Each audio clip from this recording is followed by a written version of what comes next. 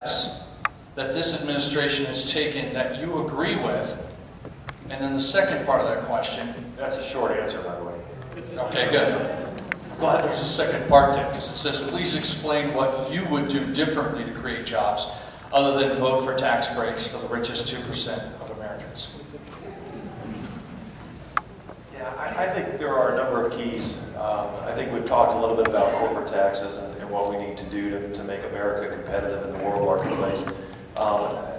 I think we need to get our house in order, and we are not getting our house in order. Cap and trade is a fundamentally bad idea to get our house in order. We need to produce energy in this country. We need to stop, or we need to strive for energy independence. I don't know if we ever get to full energy independence, just like we never get to full employment 100%. But we need to get to a level of energy independence that we stop sending billions and billions of dollars to our enemies to buy oil and energy.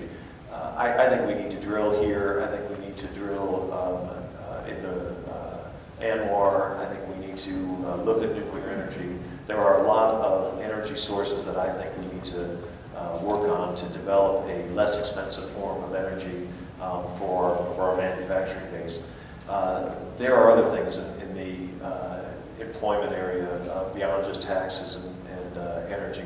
But one of the most important that I hear, and I hear it from small business people all across this state, they are looking for certainty, and they are not getting certainty right now.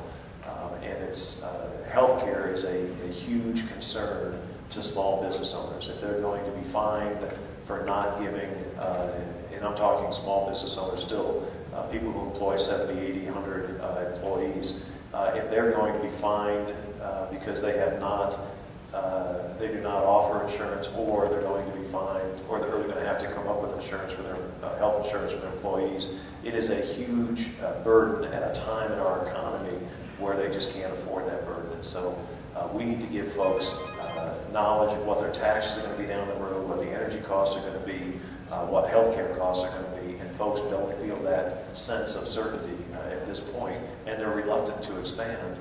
Even if they could, they're reluctant to because they just don't know what's coming down the road. A big chunk of our productive economy has been outsourced by transnational corporations seeking higher short-term profits.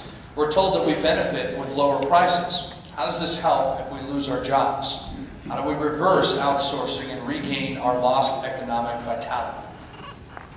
Few points here. One, corporations are not patriotic. Corporations are profit-seeking entities, and they are going to seek the profits wherever they can. We need to create a climate in this country that will keep jobs here, because corporations find it profitable to keep jobs here.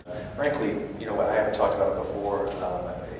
Our education system is part of the failure of our competitiveness. We have got to get our education system in order.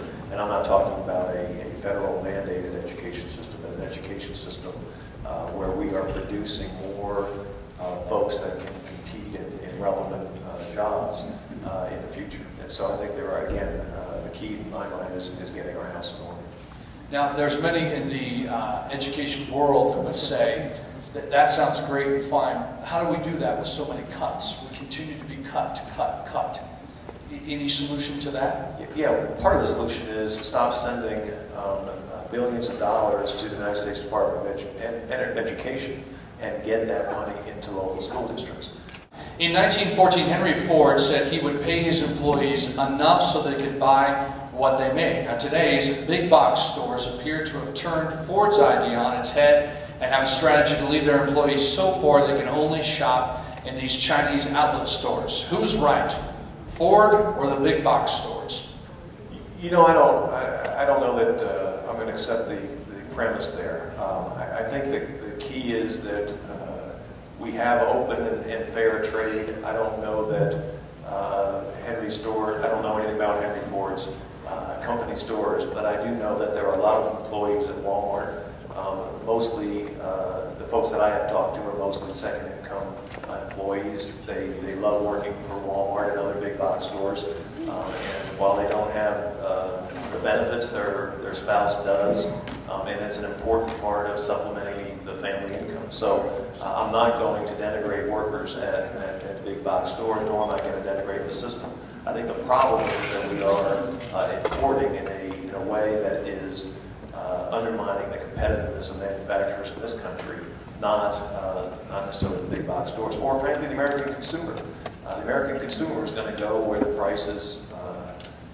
price and quality meets their needs, and so if we can do that domestically, they will buy domestic, but right now we have not been able to do that for many of the reasons that were mentioned earlier.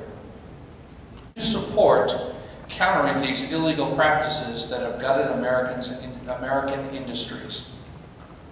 Would I support countering illegal practices? Yes. The question is how, and it's not with tariffs, in my opinion. It is there are mechanisms in place, and we need to enforce those mechanisms. Well, the federal government taxes individuals and companies to fund its programs. Well, China has a policy of spending only with Chinese companies. Should America adopt similar buy domestic policies? No. Do you want to expand on no? Sure. I think that when we buy domestically, free trade creates wealth around the world, and it certainly created wealth in this country. When we buy domestically, now that doesn't mean that we shouldn't. I obviously have, in my personal preferences, bought domestically. When we start talking about a national government policy to buy domestically, since I'm a Senate candidate, maybe I read into that the wrong way. But when the United States government starts to impose domestic preferences, I think we have serious problems. Will you please define your statement that we need to put our house in order? Define how you will accomplish this goal.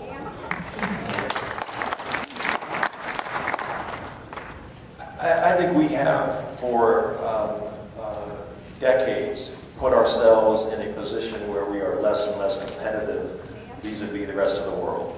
And we need to change that. And that's what I'm saying when I say we need to put our house in order before we start looking at anything like tariffs or other issues. Our house is not in order. And specifically, the second highest corporate tax rate in the world makes us competitively disadvantaged compared to other countries. We cannot maintain that tax structure. The reason that we have the second highest corporate tax rate in the world is that we are spending too much. We need to reduce federal government spending. We need to move towards a constitutional balanced budget amendment. If we get our federal spending under control, we will get our federal tax under control, and we will be able to compete more in the world marketplace. It is a situation where one step is related to the other. Reduce spending, reduce taxes, we will be more competitive in the world marketplace. We have a group of environmentalists who are controlling energy policy in this country. A coal-fired power plant, at the time, the environmentalists are telling us that coal is a primary cause of global warming. If we continue to let bad science dictate policy, we will continue to have bad policy. Topical question. Would you support the unemployment bill that is going to pass today? I would not support that, no. And again, folks, we need to figure out where we're going to pay for things. I have 100 great ways to spend your money.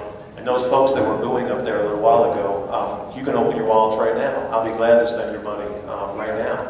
We cannot continue to incur the kind of debt that we're incurring and be a world power. I am all in favor of helping folks who are unemployed. I'm all in favor of helping folks who are down on their luck.